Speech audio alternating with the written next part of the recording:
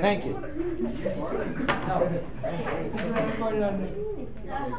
All right.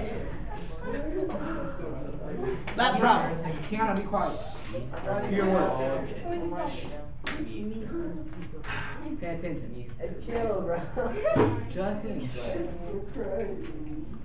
So what I want to do for this last problem, guys, is I want to solve, remember when we're doing substitution, we need to get a variable by itself. We looked at this second equation, and this is not a good way to solve for x or y because I'm going to have to use a two-step. I'm going to have to be dividing by 2, and you can do it, but a lot of times you're just making more work on yourself. You want to pick a variable that either has a positive 1 or negative 1 in front of it and solve for that variable. So I noticed that my x has a 1 in front. Therefore, I'm going to want to solve for that variable. So to do that, I'll just do that little side work over here. So I have x minus 5y equals 10. To quickly solve for x, all I have to do is add the 5y to the other side. Okay? Now, the next thing that I'm going to do is now, remember I need to substitute in the value of x, which is 10 plus 5y. I'm going to substitute that in for the other equation. So when I do that, I get 2, I don't want to write times x, but times 10 plus 5y minus 10y equals 20.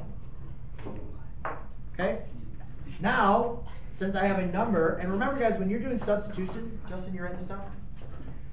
Okay? When you're doing substitution, you've got to make sure you put parentheses around your number that you substitute in. The reason why is because, ladies and gentlemen, when there's multiplication, remember when we have a number multiplied by parentheses, we have to use distributive property. So it's really important that when you guys showing me that you're doing substitution, that you put it around parentheses. So therefore, I'm going to get 20 plus 10y minus 10y equals 20. All right? Now I'm going to do this kind of 2 different ways. Okay? I'm going to leave it like this. And one way I'm going to do is you could also,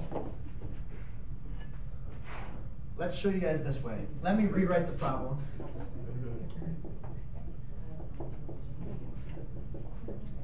Okay. Ladies and gentlemen, over here, if you guys notice, these two cancel out, right? You're left with 20 equals 20. Is that true or false? True. True, right? That's important to know. Also to know is, let me just manipulate this a little bit. Let me add the 10y over to this side.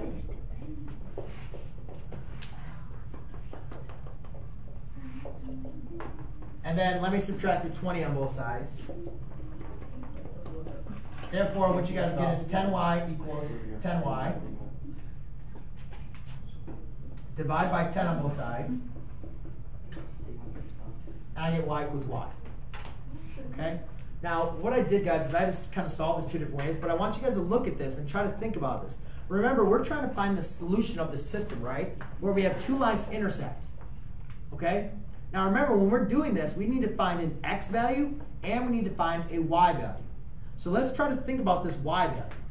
For one thing, do we have our y, can we get a y by itself? No, we can't get y equals 3 or y equals 4, right? Whenever y equals a number, it's going to be equal 5 equals 5, 10 equals 10, right? Y is always going to be true for any number, right? Say y equals 10. Is it going to make this inequality true? Right? What about y equals negative 5? Negative 5 equals negative 5. Y equals 10. 10 equals 10. Y equals 30. 30 equals 30. So this is always going to be true, right? So what that means is, on the intersection, your y coordinates are always equal to, or your y coordinates are always equal to each other. Do you guys remember what type of solution we had when we had all of the coordinates were the same or they shared? Do you remember? No solution. Not the no solution. Remember the no solution, they don't intersect at all. The infinite many solutions. So that's exactly what this is. What this is 2 lines actually right on top of each other where all their points are shared. Their y coordinates are always equal to each other. So this is what we call an infinite many solutions.